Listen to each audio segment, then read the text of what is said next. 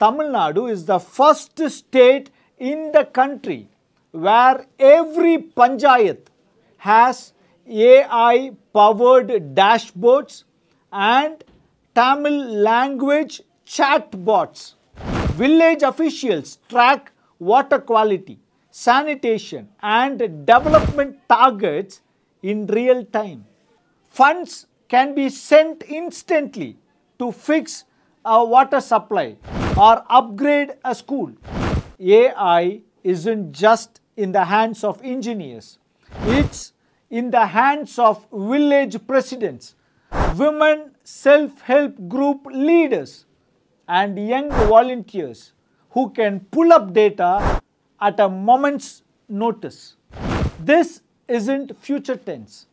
This is happening right now in Tamil Nadu.